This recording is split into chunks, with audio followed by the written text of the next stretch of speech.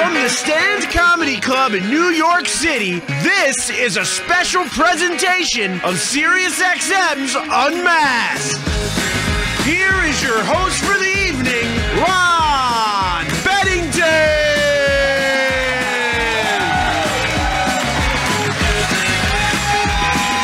And tonight's guest is the co-host of The Bonfire. He's on Showtime's Billions and has a brand new HBO special, Son of a Gary, Dan Soder.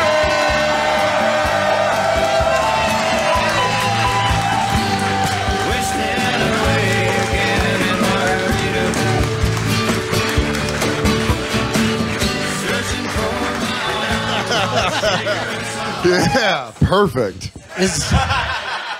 That's Dan, of course, his jam. Yeah, that's my family's fight song.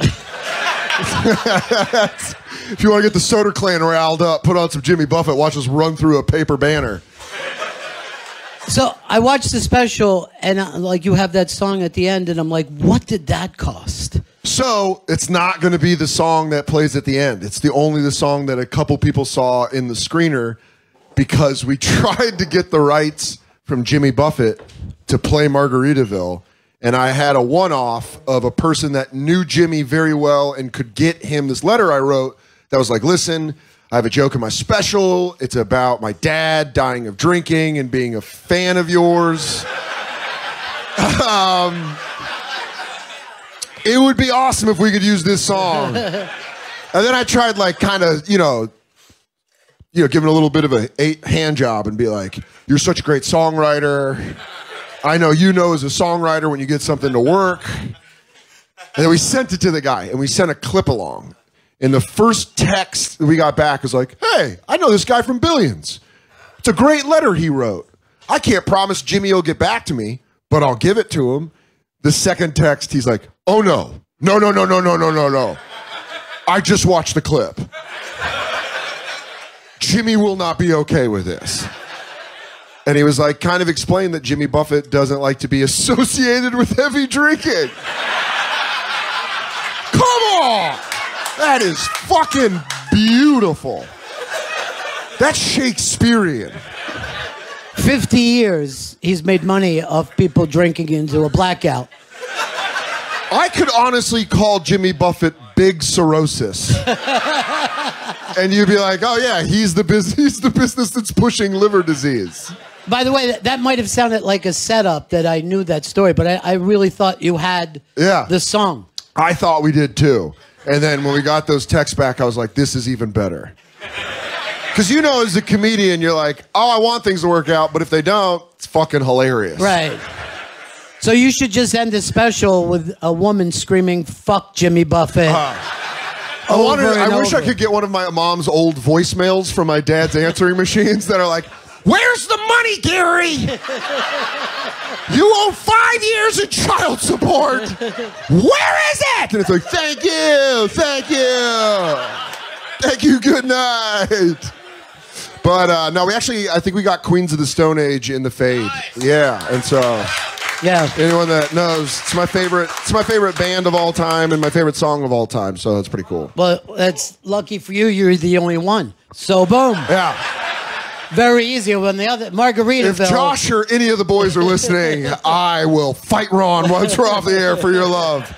No, yeah, I was hoping we were going to get Margaritaville because Cypher Sounds was DJing when I taped the special at Bowery Ballroom, and he did it after the first show, and then he did it after the second show. Just unprompted started playing Margaritaville, and my mom was the first one that was like, that has to be the song. Yeah. And I was like, all right, yeah, that's a great idea. Just like her whole life, she's disappointed once again. Yeah. Huh? Yeah. I tried to explain this for people that saw the movie The Joker, but there's this scene where he's bathing his mom, and he goes, I want to be a comedian. And she goes, but you're not funny. And everyone that watches the movie is like, oh, that stopped him. I'm like, he would have been the funniest guy in the circuit. Like, that kind of stuff makes someone funny. Because then you're like, oh, okay, now I'm going to go write great jokes. And people, I think that's like a part of comedy people don't realize. It's like you get told no a lot, and that's when you're like, oh, fuck, now I want to prove everyone wrong. It is not anything that anyone wants to hear from their child, though. You know what I mean? Like, I want to be a comedian. Yeah. Like, it's great if your friend says that to you. Oh, You yeah. just start laughing. You're like, you're fucked. Even then, though, you're kind of like, why? Yeah. Yeah, my mom and I had a relationship that I think by the time I was 16, she was kind of like, just fucking stay out of jail. Yeah. And then when I got into college, she was like, just get me a degree. You could do whatever the fuck you want. And so that was like kind of a... I know a lot of comedians that have parents that are really against them doing comedy. And I can't imagine what that would feel like. That would be, I think, really hard for me if my mom was like, I don't want you to do comedy. Because she was like, fuck yeah. But please do this for me. And then, you know, she always stressed the college education. She was like, please just get a college education so I feel like I did my job. That's how she always said it. Well, that was very selfish of her. Yeah. Also, it was so selfish. Please get $60,000 in debt. Can you do that for mommy? Ron, one of the things I love about you is fucking how you just nail it every time, because that's just what I paid off with this special. I mean, almost to the number. By the way, if you want a bachelor's degree from Arizona, be prepared to fight for 15 years to get an HBO special. Then you can pay off that degree. That's what a journalism degree from Arizona costs. By the way, I love that it's an HBO special. To me, that's the traditional place. You know what I mean? Like it. Man, it was surreal because it happened so fast. I have an amazing agent at UTA named Mackenzie Russos, and she's been my agent for my whole time. She's been my only agent, and she's fucking unbelievable. Like, she just has an eye for what each person should do, and she's an agent that really encourages, like, what do you want to do? And we had this talk, and I was like, I want to do an HBO special. It's the one thing that I think is just a regular looking straight white dude. I'll get buried on Netflix. I will. I don't have an angle. It's just like, what is he? He's like, he's funny. And everyone's like, all right. You need some, and I feel like HBO was the place where they were only giving out a finite amount, and it means so much. It's why I'm so into comedy. It's why I'm a fan of comedy. Dave Chappelle's Killing Him Softly is the reason I do stand-up comedy. It's the perfect hour. And it was like a thing. It was a thing that I watched when I was 16 and going through some really heavy shit that I was like, oh, this is great. This is better than drugs and alcohol. This is a way where I can fucking funnel all my weird thoughts into something. So it just kind of came into my life at a really important point, I think. Well, I think if you look where you are right now, you got the HBO special, you got a hit television show that you're part of. The Bonfire is doing great. Your stand-up's going great. If you died now, legend. Legend. You know, Ron, we would be like, if you don't think I haven't thought about tying up and pushing off in an Albany bathroom, right, so that they can use age technology to have Matthew Perry play me in a movie. By the way, I don't know if there's enough technology for that, bro. Yeah, God stopped that. Yeah. God was like, we're not going to make it look good. Yeah. But, I mean, it's one of those things, man, where I think I love doing comedy so much, and sometimes I have to, it's surreal. It's surreal to be doing this. It's surreal to be doing Unmasked, because I remember 2012 working University of Maryland at Baltimore, and we're in this weird conference room, and it's Chang Wang, Jermaine Fowler, and I, and we're just drinking a bottle of Jameson, watching Bill Burr's Unmasked, and then Patrice's Unmasked, and we found a way to like put it on the thing, and it was a college gig, so we knew we were all gonna fucking bomb. So we just sat there drinking whiskey, being like, well, I was, at the old comics watching Patrice talk about comedy. It was just like one of those fun things that you're like, all right, now it's time to go take a beating. Right. But that's the kind of shit that if you just hear some of those stories, you get a couple of years. That's why, like, if somebody like just says to you in comedy at any certain point when you're young, hey, it's pretty good. Yep. That's all you need. Is like, people think that you think, oh, I want to be a star, but you just want to know that you can keep going. Man, I remember specifically a comedy club that was called the Comedy Village. It used to be the old Boston Comedy Club, and they got turned into the Comedy Village, and that was the club where I barked at. I barked out front for people to come in, and Joe List always hosted the Monday nights. He would host, and I would bark, and we'd both get blackout drunk. It was very, very fun. But I never went on Monday nights before 12:30, and the show started at 9 p.m. So I would never get on before 12:30, and that, after a while, you're just doing open mics, you're just doing really shitty gigs, and I remember I was always just bombing on this fucking Monday night show.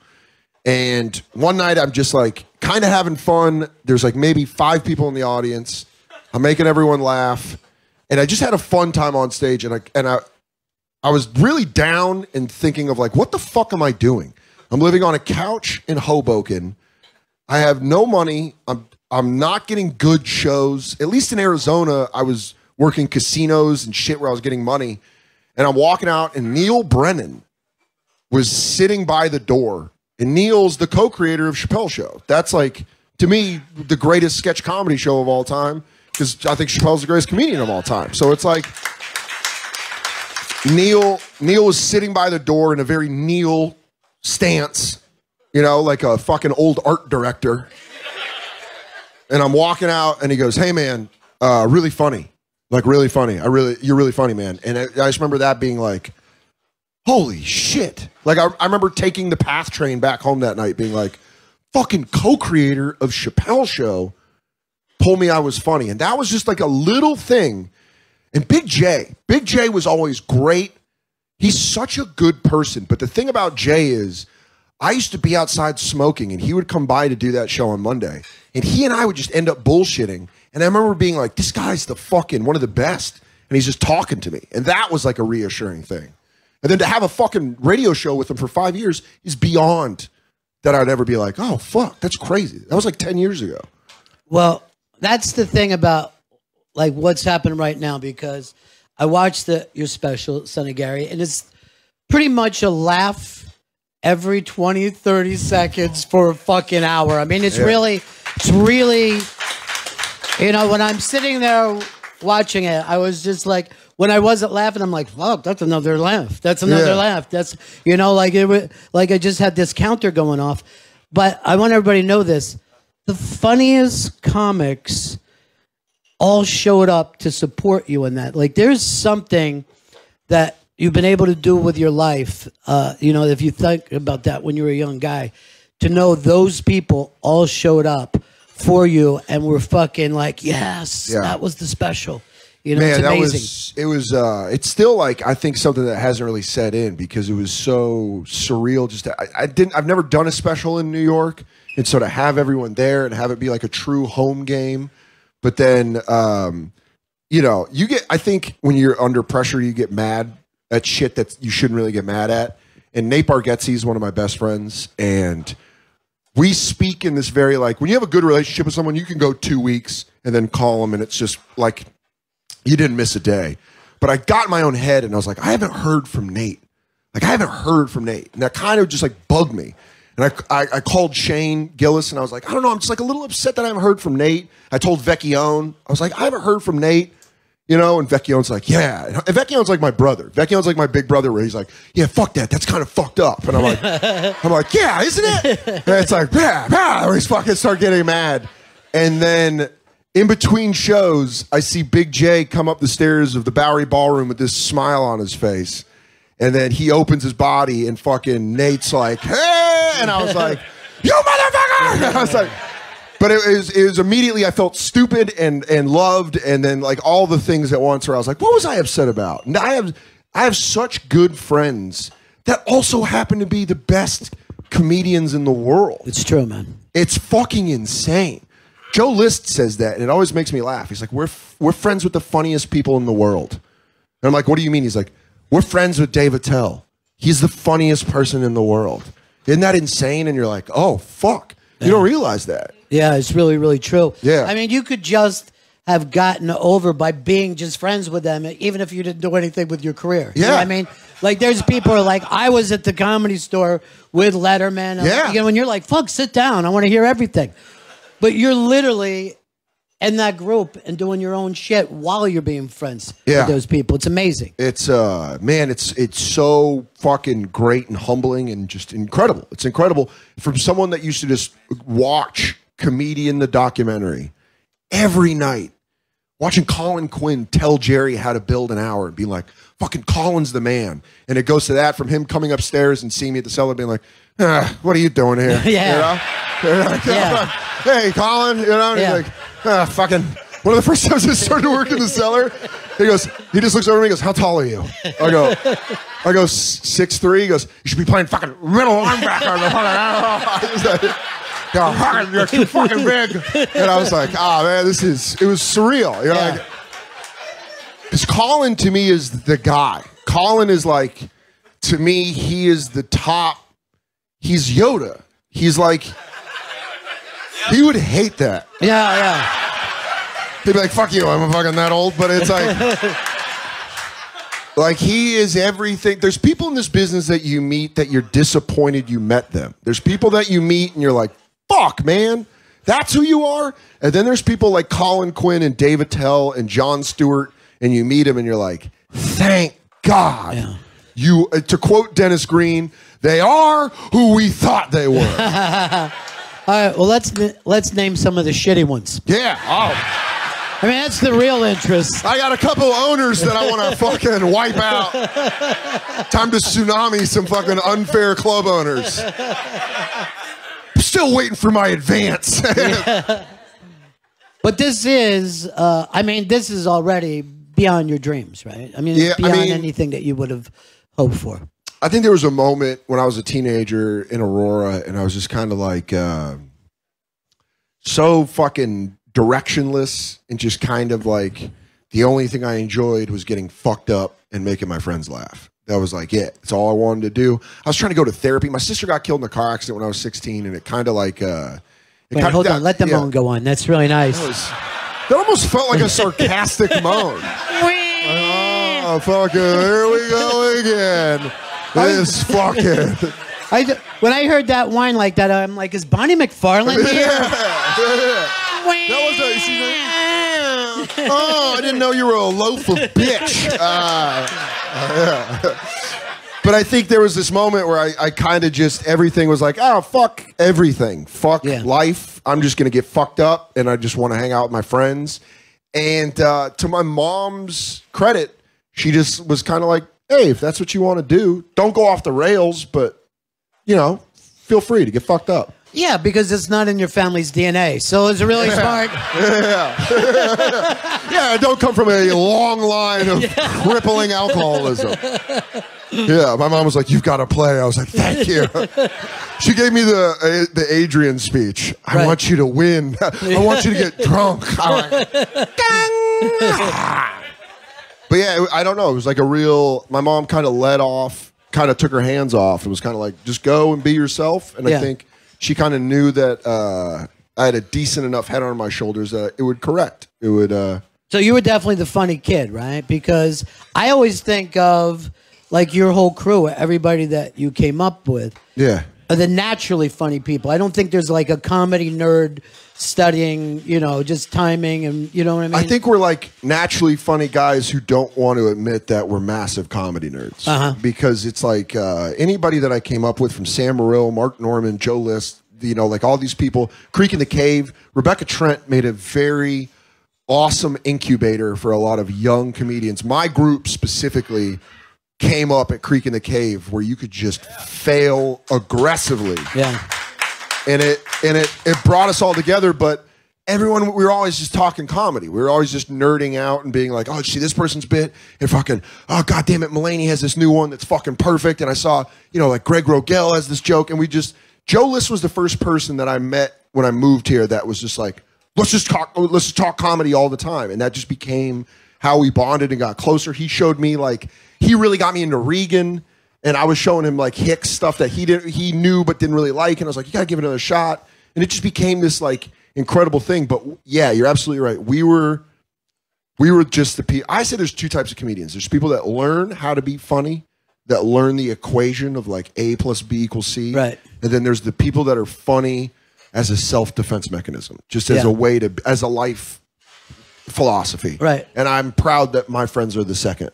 You know, and also I think for that kind of funny person, going to your first open mic is more difficult than it is for somebody who's studied comedy, because you're already thinking, I'm a funny person. Yeah. I know it. And if these fuckers tell me I'm not, who am I? You know what I mean? It's a really scary proposition. I had a weird one where my first open mic, I was kind of like, let's just see how this goes. And it went well. And I was like, oh, fuck. Yeah. And then I ate shit for 3 months. Yeah. Just every time I went, I was like, why is none of this working? Yeah. And this incredible comedian that was on the morning show at the radio station I worked at named Dave Ashley, he's since passed away, but he was just an unbelievable guy that kind of came to me and was like, listen, I know you're trying to be a comic. Write jokes.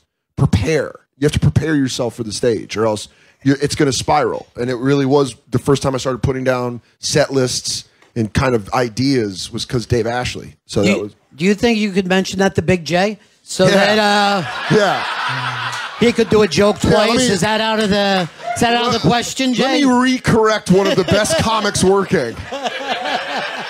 You know, like, but Big J's a guy where I always say to like our fans of Bonfire fans, I'm always like, go see, like, if you come see me in your town, you can see me once, you got it.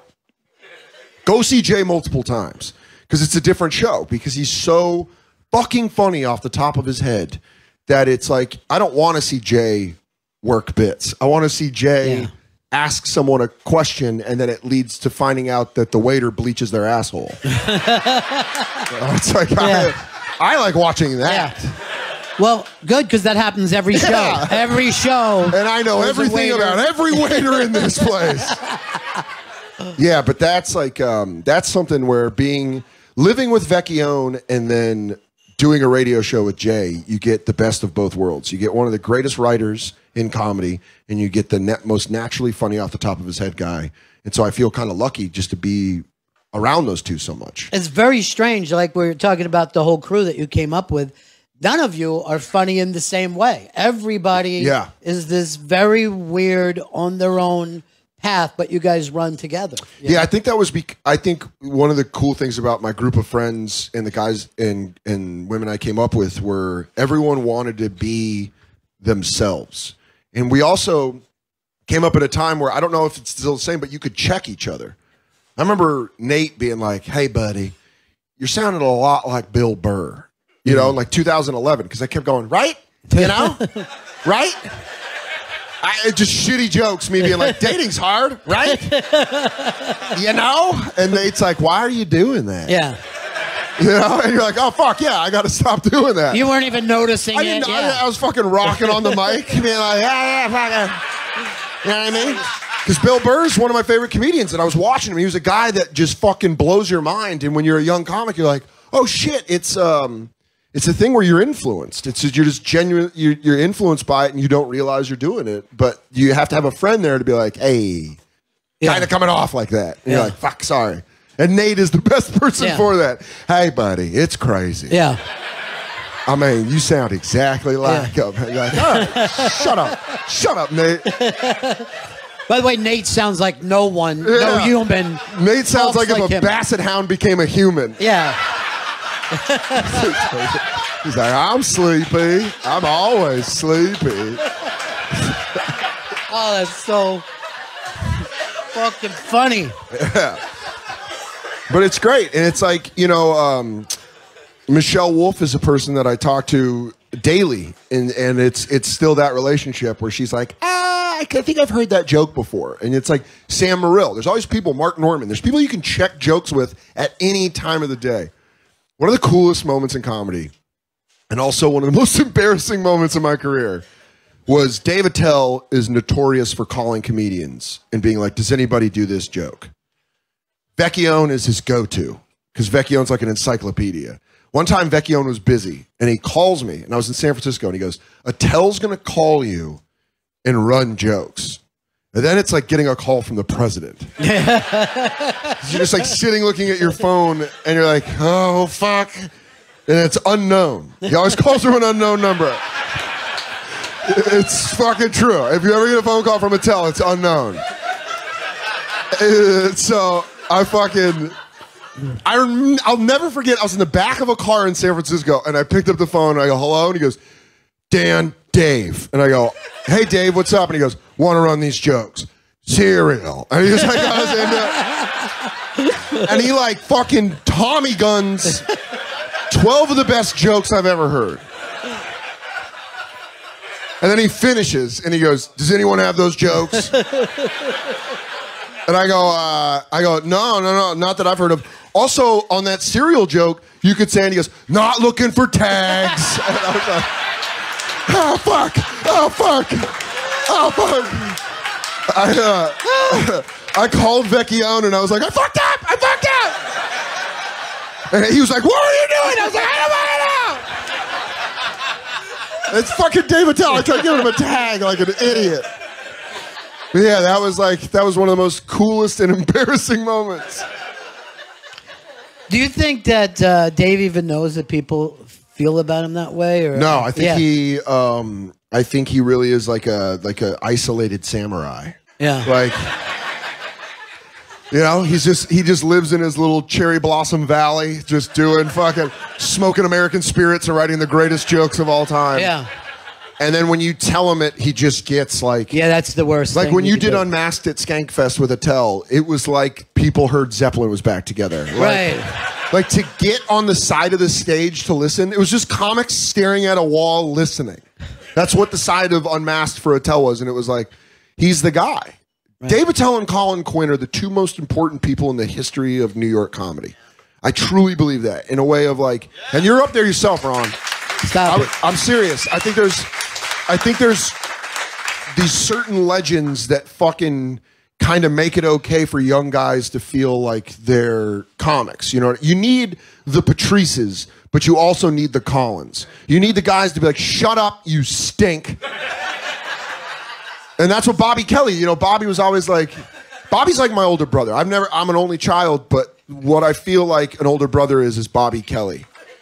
Because he'd be like, "Shut up, stupid. You can murder for a half hour, but you can't fucking headline." And then I remember I was headlining Sanford & Sons in Kansas City, and it was at this shopping mall in Kansas. I'm walking through a hot Target parking lot to Cold Stone, and I call Bobby, and I'm like, "Bobby, I'm fucking bombing out here." And he goes, "You wanted to be a headliner." This is what it is. This is fucking what it is. And it's like, man, you need Bobbies, but then you also need like the Attells for when you get off stage. He's like, "That joke's funny," and you're like, "What the fuck?" Attell. I used to have this joke about homeless. I didn't understand homelessness until I started being an alcoholic. Because when I was young and I saw homeless people outside, I'd be like, "Go inside." But after 10 years of having a drinking problem, I'd look at a homeless guy and be like, "Man, I bet that guy was so fun 7 years ago." And I got off stage and Attell's like, "That's really funny." And I was like, "Oh, cool. I'm just going to stop doing comedy now." Because when you have him, you know, it's why New York comedy is so special to me. It's just because you can just walk into a club and all of a sudden your heroes are just sitting there being like, "Are you next?" And you're like, "Yeah. Yeah. I think." I always think it's great when they come up and you're like, "How are they?" And like, they blow. You know what I mean? You're like, "Really? Gee, they suck." I will forever be just a Conan O'Brien fanatic. Just because, I grew up on The Simpsons. His SNL years were unbelievable. His late night show was my favorite. But I got to do Conan twice. And the second time I did Conan, I didn't like my set. I just felt like the crowd was tired. The jokes could have been better. I could have been better. And I finished the set, and Conan calls me over to the couch to say goodnight. And I was like, "Oh, fuck." And I'd done the show before, so I'd met him. But this time he called me over, and he's like, comes back, he's like, "Dan Soder, everyone. All right, we're leaving." And then at the end of the show, he goes, "What'd you think?" I go, "I didn't like my set." He goes, "That crowd fucking sucked." And I was like, "Holy shit, Conan. Yeah. Holy shit, Conan." Like he leaned over and said that. I was like, "I love you so much." Yeah. "I love you so much, Conan O'Brien." The problem with that show is that he didn't pull on his jacket, make his tie moving up. He didn't cut his hip. His hip was caught. Fucking stuck. Someone cut me. You know, in the years of him doing that show, he never once had Andy come out and cut the hip. Yeah, that's odd. He could have been like, Andy, cut my hip, thanks. He freed me. Yeah, but it's like, yeah, when a legend shits on a crowd that you see, it's unbelievable. Yeah, because you feel like you're coworkers. Well, you are for that moment. Your coworkers, and then he goes to his mansion, and you're back at the Hampton Inn. Yeah. Staring out the window. No joke. It was a Hilton, and I ate Carl's Jr. looking at the old Vivid offices. I swear to God. I was just eating a fucking superstar staring at... I was like, oh shit, that's Vivid. That is always the oddest thing, because here you are, you're on this major fucking TV show. It's got a giant budget. People, I've seen people come up just to take pictures with you as the guy from Billions. Yo, Big J fucking loves. Yeah. We work in Midtown, and we have a lot of finance guys in the office with Sirius. And Big J knows I hate it, so he just goes extra hard, where he'll be like, my fee, right? And I'm like, God damn it, Jay! Yeah. And we'll be high as shit. Yeah. And that's when you don't want to get seen. And they'll be like, Billions. And but that's like the friendship. That's the kind of friendship I had growing up that I love, that I have with these guys now, where it's like ball busty, and it's like no one thinks they're better than anyone. It's like, it's a job. It's not like, oh, you know, I feel like in this business you can get people that glad hand you a lot, and they're just like, oh my God, you're so amazing on that show. But for my friends, they're just kind of like, oh, it's your job. Yeah. I haven't watched it. And you're like, oh, I don't care. Yeah. You know, they're like, sorry, like I don't listen to your podcast. Fucking, what kind of bullshit is that? An amazing episode. Right. Shut up. What do you want from me? Literally nobody has time to hear anybody's podcast. It's too fucking many. It's too much. Yeah. It's too much. The only podcast I listen to, there's two podcasts I listen to, Something to Wrestle with Bruce Pritchard, because I like wrestling, and I listen to Last Podcast on the Left, because it's like cool, funny, spooky stuff. And I'm like, I just listen to that when I play video games, but the rest of it, cool. I don't know. It's weird. It's really weird to be like, did you listen to mine? And you're like, no. I thought that was the agreement everyone had. Yeah. It's like, I'll do my podcast if you want to come on it. That's when we'll talk on my podcast. That's when you listen to my podcast, is if you're on it. But it's like, I really think it's like, all my friends, we have this, it's work funny. You know when you have a friend at work that you just get excited to see, and you're like, fuck yeah, Steve's working today? That's how I feel with all my friends. Right. You show up and you're like, Norman's on this show? Fuck yeah. All right. Now we can shit on other people that aren't here. This fucking guy had a shift, and fuck him. I'll say this. I one of the funniest fucking moments of my life is I came on to do a live bonfire with you guys, and you had Norman pretending that he was a 360 in the back, and I never saw him the entire night. And it would just be fucking killer joke after killer joke. This guy's gay. Yeah. Is he here? That's like... Yeah. I mean, it's interesting to describe what, like, the environment that the bonfires created, but it really is just such a show where I'm friends with all those people, and I go to work, and you know it as a guy that's been in radio forever, when you're friends with the people you work with, you just show up and you're like, this isn't a job. No. It feels silly. It feels like when they let you pick your projects in school with your friends. Where they're like, what do you want to do? And you're like, I don't know, Volcano? And everyone's like, yeah, let's just play video games. You're like, yeah, that's a better idea. But it's like with Jacob and White Lou and Black Lou and Christine and Merkface, it's just, those are all people that whenever I look back at the bonfire, whenever it's over and whenever it's all said and done, I'll look back and be like, man, it was just so much fun that I could never call it a job. I couldn't. No, it's skipping school. Yeah, it really is. It's skipping school and feeling like you're getting away with something because you are. Yeah, you really are. One of my best friends growing up, Mike Fujak, we were in Amsterdam, and Lou Witzke met up with us, and he was there with a friend, and we were at this cafe getting fucked up, and my best friend from high school, you know, Lou was asking him, he's like, do you listen to The Bonfire? And my friend was like, no. And he's like, why? He's like, because I fucking grew up with this guy. He's like, I don't care. Yeah, fuck that, right? Fuck you, Mike Fujak. Fuck you for not supporting me. Hey, wouldn't it be great if we found out that he got in a car accident and died at this exact moment? Dude, holy shit, best unmasked ever. Anyone that knows me knows I'm gonna frantically call Mike now. They're like, good unmasked. I'm like, shut up, Mike, are you okay? Yeah. Are you home? Where are you? But he told, like, you know, Lou was blown away. He's like, you don't listen to the bonfire or whatever. And Fujak was like, no, man, I grew up with this guy. And then Fujak turned to me and he's like, it's insane that you turned hanging out in the garage into a career. Yeah.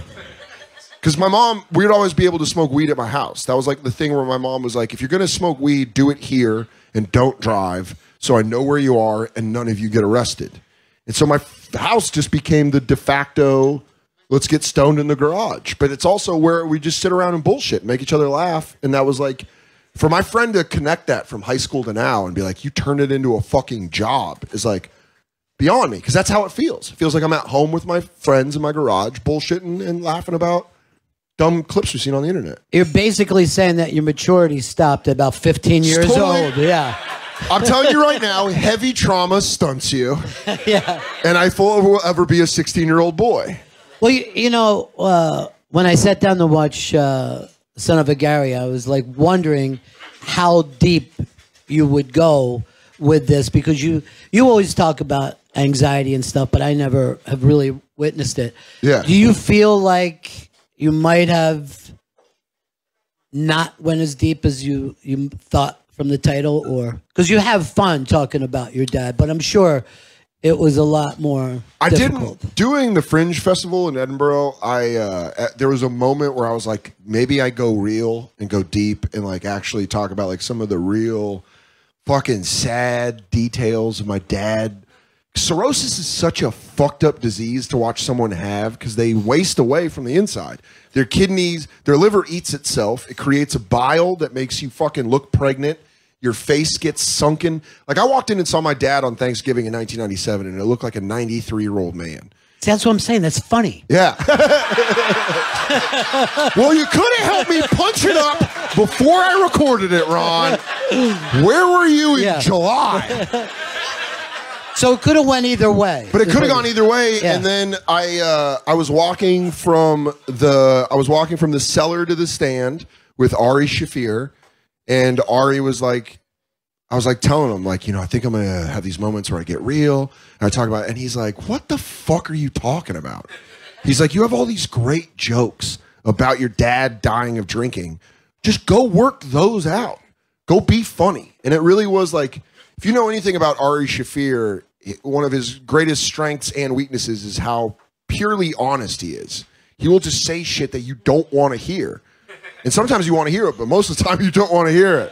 And then most of the time he's just him walking around flopping his cock around. But he said that, and it kind of clicked with me where I was like, yeah, that's always what it's been. It's never been like, the sad shit's for therapy. The sad shit's for like actually working on it. The stage and comedy has always been like, how do I take this and make this funny? And just truly make this funny. And that's always been amazing to me, that I could be funny in the shittiest parts of my life, when everything was just like collapsing and you're just like, I'm laughing at it, so fuck you. Right. Because it really is. That's kind of the feeling I had when I was a teenager. I was like, I was so blown away that life could be so sad that I was just like, fuck this. This is hilarious. Just kind of like in a defiant way. Just kind of like, I'm going to make fun of all this shit. And I think it wigged my mom out. Yeah. I think my mom was like, cool, my son's fucking nuts. But I always think it's funny when somebody says, yeah, but you're deflecting. You're like, I fucking hope so. Yeah. You know what I mean?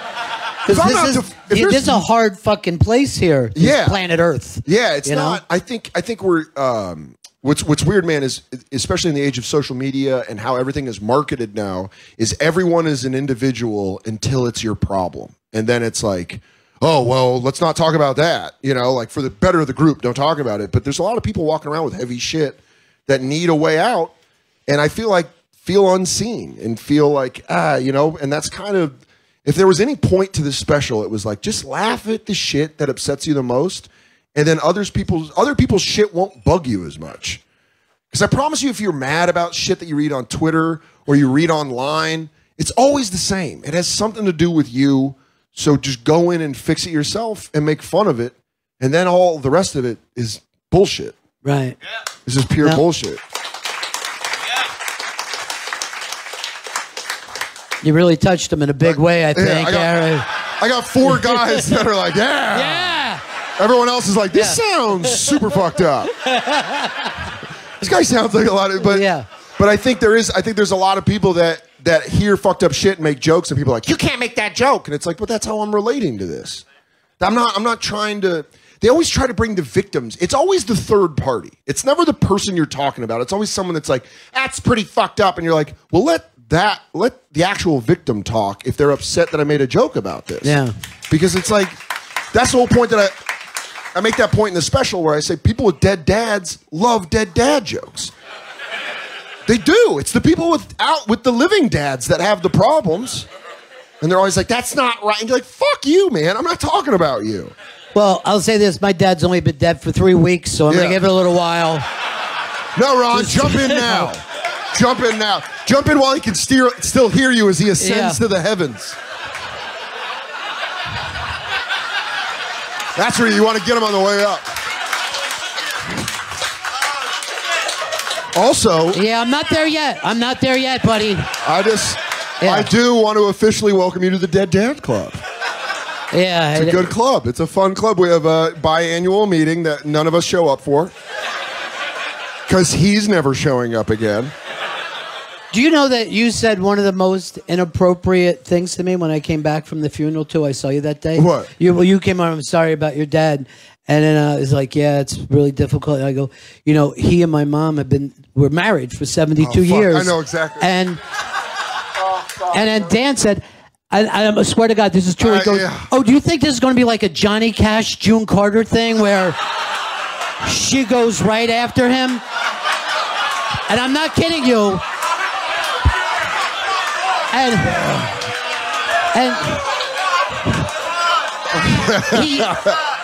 by the way, I said that and immediately I go, fuck. Yeah. Because I was like, because here's the thing about Ron.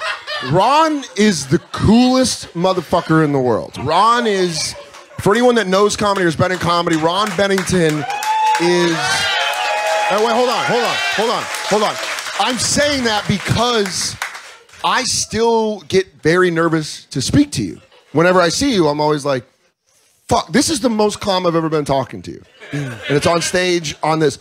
But I saw him after and immediately like, oh man, I'm sorry. And then he said that. And then my just dumb brain was like, oh man, well that's always like, the next person dies because they're so sad. And I wanted to say it in a way of like, oh, your parents really loved each other. But what came off was like, well, get ready for another one. Dude, I remember walking away from that just going like this. Fuck. Because Ron's, like I said, he's the coolest motherfucker in the world. So he goes, yeah. Just when I said that, he goes, yeah. Well, I hope not. Fuck, I'm sorry. I'm sorry, Ron. Yeah. Shit. Open my big dumb mouth. Yeah. Normally when I do an Unmasked, the guest gets really sad, but in this case, the host. I fucking, I fucked up. Yeah, sorry about that. No. You know what? I blame June Carter. Yeah. I blame June Carter Cash for all of this. You know, she went first, and then Johnny went second. Yeah.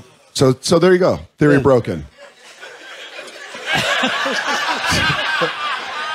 Oh, so we're fine. Fuck.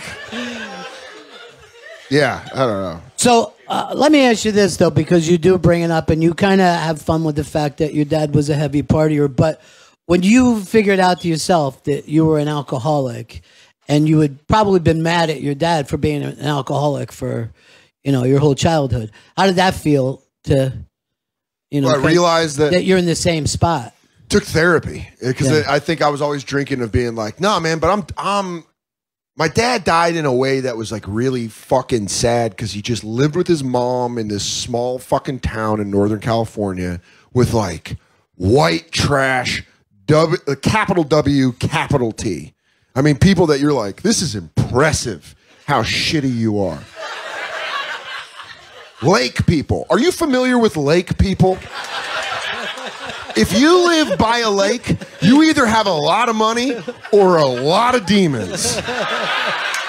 And my father was a poor man. So, like the people, his roommate, Jim, I used to go and the only time I saw, my dad kind of stopped talking to me when I was 10 years old. He just kind of like disappeared when he moved from San Francisco to Lakeport, that's where my grandma lived.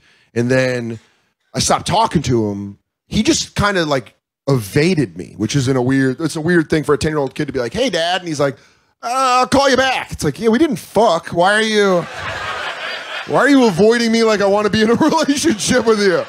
They used to dodge me like, we can be friends, right? But then they sent me out. My aunt, my dad's sisters sent me to Lakeport. She's like, I want you to go see your dad, and we're going to surprise your dad. And so I like flew out there and surprised him. But when I showed up, it was pretty clear he didn't want me there. It was pretty clear he was like, oh, fuck. I got this kid for a week. Like, I'm supposed to fucking booze up. It was like July 4th, and it's a lake, so they have fucking boats. And it's just drunk people in jean shorts on water. A lot of Steve Winwood. A lot of solo Steve Winwood. Oh, not even Traffic or Blind Faith. Traffic or Blind Faith.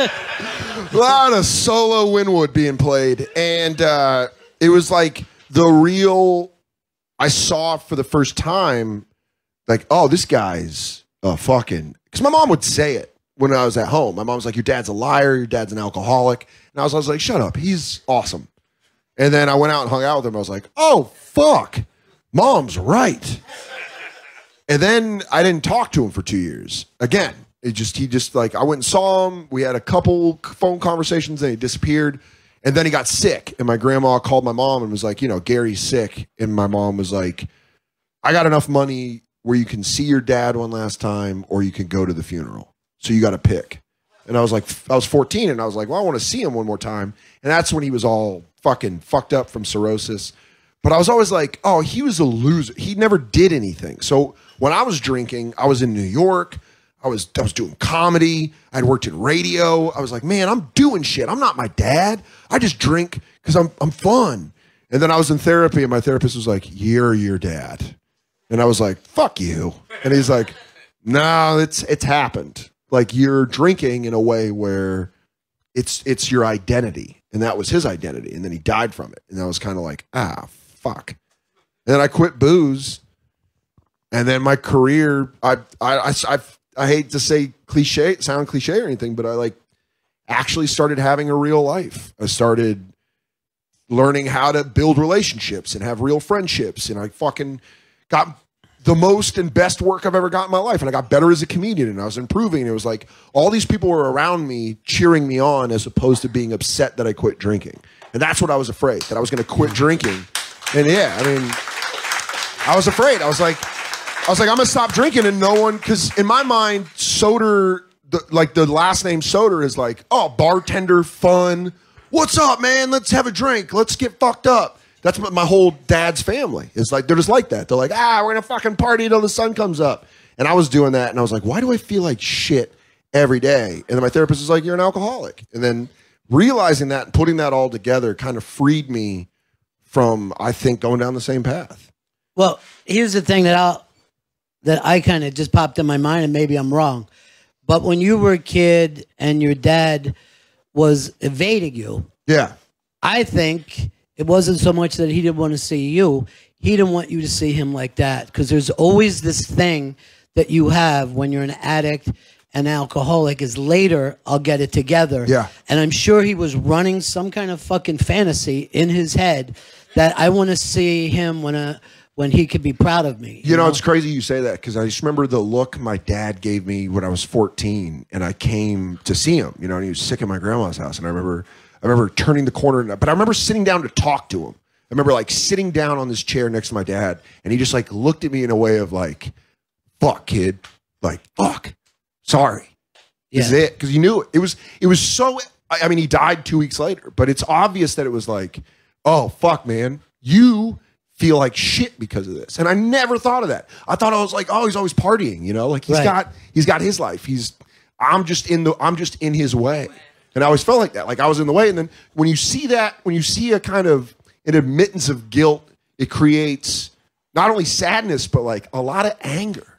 Because you're like, fuck, man, why didn't you get it together? You could have. You could have. And death, anyone will tell you, death is a finality that sucks because it means that relationship can't grow anymore. And I think that's kind of why I was always upset. I was like, man, we could have saved it a little bit. But now, I mean, that's kind of a way that a kid thinks. Now that you don't have to see your dad as this thing that you want him to be, you could think to yourself, oh, I see he was a sick fucking guy. Yeah. You know, and he didn't want me to see that he was a sick guy. Yeah, and I've never thought about it like that. Yeah. Like literally until this moment, I never really thought like, because, you know, I think addicts try to hide themselves from their family that they're affecting. And he did that, you know, and I think my mom had a different approach. My mom's drinking got real bad, but then I just got in her face about it. Where I was like, what the fuck are you doing? And then she was like, all right, chill. At first she would come at me and she'd be like, you smoke dope. And you're like, shut up, Trish. And then we were just like, fuck it. Like, dude, you watch my mom and I, we spend more than 6 days around each other and we're just like two dogs circling each other. Just like, it's fucking snapping at each other. And then at the end, you're like, all right, I love you. I'm sorry. Fuck, that sucked. But she was a person where we had a much more direct, open relationship where I could just be like, fuck this, I don't like this. And she'd be like, okay. And she would listen to me in a way that, you know, my dad wasn't around for me to listen to me. But yeah. Well, you know, fathers and sons is a tough fucking game when everything's okay. Yeah. It's still hard to talk. It's still hard to be real.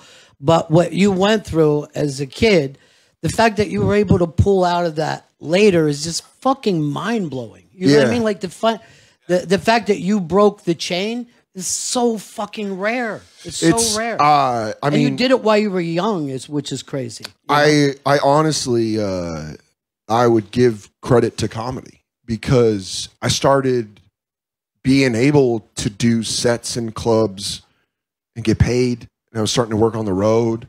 And I was able to do Conan and I was doing things where I was drinking, but I was getting shit done. And then I was kind of like Brian Koppelman, who created Billions. Him and David Levine, I've known since about 2007. And I came back from Just for Laughs. I did New Faces Unrepped, as Chris Laker once famously called No Faces. And it was the first year we did it. And I came back with like management. And that was when I signed with Brian Stern, who fucking changed my life, who got me jobs. And I got to stop waiting tables and I got to start doing fucking stand-up for real. And I remember Koppelman always was like in my life as like a cool uncle. He was like I always say he was like my cool young uncle where he would be like, hey, you want to hear stories about Motley Crue in the 90s? And I'm like, yeah. And then he'd be like, how shitty are those road gigs? And I'm like, terrible. And he's like, tell me more. Because he did comedy for a little bit and that's how we met. And I went by his office after Just for Laughs. And I'll never fucking forget, he was sitting there and he was like, man, the one thing in your way is alcohol. And he said it to me in a way that I felt exposed for the first time. Yeah. Where I was like, oh, fuck, because he's a smart guy. And he just saw that. And I was like, and immediately, my alcoholic response was, well, I'm only drinking beer now. And he was like, okay. And I was like, so we're cool. I remember that. And then for 2 years, I kept drinking and being like, nah, if I switch to beer, then I don't drink. Then I don't drink hard alcohol, and I'm fine. I can fucking go all night. And then it was one of those things where it was the mix of the most successful people I knew were telling me to quit drinking, and everyone that I respected in comedy, I had noticed quit drinking or doesn't drink heavy. They all, like, some people, I noticed like Louis C.K. would have like a beer. You know what I mean? And it turns out there's other problems. This is the first I heard. What happened? What's up with him? Oh, buddy. But it was, you know, like, I just remember watching all the guys that I really liked, and none of them seemed to be around getting fucked up. They all seemed to be, like, busy, and they didn't have time to get fucked up. And I was always like, maybe I should quit drinking. Maybe I should quit. And then that mixed with therapy. I love the fact that we're doing this in front of a room full of people that are drinking. Yeah. You know, They're all like this. It's gonna be fucking Patrick and fucking and Chris and Paul are gonna be like, hey, could you do less anti-booze shit? Yeah. They're all going, go back to the dead dad shit. Yeah. I'll be like, also, you can get my book, How to Quit Drinking, outside. I'm gonna pull a Voss. I'll be selling books outside. Outside. You have no idea how excited I was. We're almost at the end of this, and that cocksucker's name hadn't come up. Good. So, bossroast.com. Let's fucking get it through. Go to bossroast.com. Go download the roast. Yeah, god damn it. Yeah, I mean, it is. It's like, you know, even being able to make that joke, it's still insane because I remember watching fucking Bonnie and Voss fall in love watching TV when I lived in Tucson. Right. And you're like, don't date that guy. Yeah. And then now I'm like, oh, fucking Bonnie's I mean, Rich Voss is one of my favorite people on the planet. He's like a guy where he's in the ilk of Bobby and all those guys where you're like, man, they make you feel like shit, but then they make you also feel like the most welcomed person in comedy. And it's like, I fucking love New York comedy and I love comedians, and I've been so lucky to be around some of the best. I've been on the road with them doing the Creeps tour, and I guarantee you thank you. But I guarantee you I will be on Dateline talking about the murder-suicide. Yeah. Oh, dude, you as a character witness is going to be... I'm sorry that at one point Raina's going to walk up to you and say, thank you for the closure. Dude. Raina's going to be like, you brought closure in my life. Let me tell you something. I don't know what it is about DNA, but that kid is so goddamn funny. Yo, I have a picture on my phone of on the wall at McGuire's in Long Island. There is at the comedy club on the wall. It just says, "I'm the fucking funniest comic, Raina Voss." It's like she's like, I think she was like 8 when I showed that to Bonnie, and Bonnie was like, "Oh god." But that's also what I love. Like I remember moving to New York, and Bonnie was pregnant, and Bonnie and Rich would walk in, and I was just an open micer, and I remember Voss being like, "Look at him, he's scared to look at me," and I was like, "Oh fuck, oh fuck." And then now whenever I see Voss, I'm like, "Fuck you, Voss." It's like right when you walk in.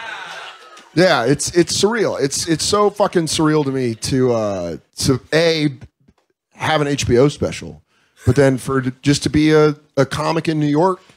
It's the best. Well, and also, and this is the thing about you, is to have the people that are your peers or people that you admire that are fucking cheering for you, man. You have that. There's something about you that people like and respect. And, you know, before I met you, Jay was saying you got to get this guy on, and you know. I remember the first real person that made me be like, "Oh fuck! Oh my god! Oh fuck! We're becoming friends. This is insane." Joe DeRosa. Joe DeRosa was like, man, I swear to God, that dude, Joe DeRosa. He's first off, he can take a punch as good as Voss can. Like that guy takes abuse on a level where I'm like, I almost think he thrives on it. Yeah. But he was always the guy where I would go outside and smoke, and he'd be like, "What video game are you playing?" Or we'd just talk about video games, and I was like, "Holy fuck," you know? And then he'd be like, "Yeah, I got to go to Burr's house," and I'd be like, "Oh, you're going to Bill Burr's house?" And I was like, and then I remember I did check spots a lot. That's where they drop checks on the audience, and they bring up a young comic. And I was doing check spots at Stand Up New York, and DeRosa was there, and I was like, "Yeah, I got to get downtown. I might be able to get a guest spot." And he was like, "Oh, here's $20. Take a cab." And I remember being like, "What? A cab?" And that's just like, that was the beginning. And it was like, you know, I'm friends with like Joe and then Jay and Nate and List, and it all just kind of comes up. And then you look around, and next thing you know, it's 10 years later, and these guys are all fucking monsters. They are. Just unbelievable comedians, but also like family, you know, like just like there's a family fairy. Like I fucking love you guys because when you lift each other up and you're honest with each other, it just makes better comedy. It makes more original comedy. It just makes shit that people, you know, that I'm thankful for, that we have fans that'll come out and fucking see us. It's the fucking best. It's a great thing. I don't know. You know, I always think about people when to do Unmasked with them, and I always wanted to be at the perfect time. But the fact that you have this special and everything going on, yet as young as you are, you're already reflected and you have gratitude. This is it. This is your time, brother. Thanks, man. And I wish you every good thing. I appreciate it. It's one of the real pleasures of my life. It means a fucking honor. Thanks, man. I fucking love you. Dan Soder, everybody. Dan Soder.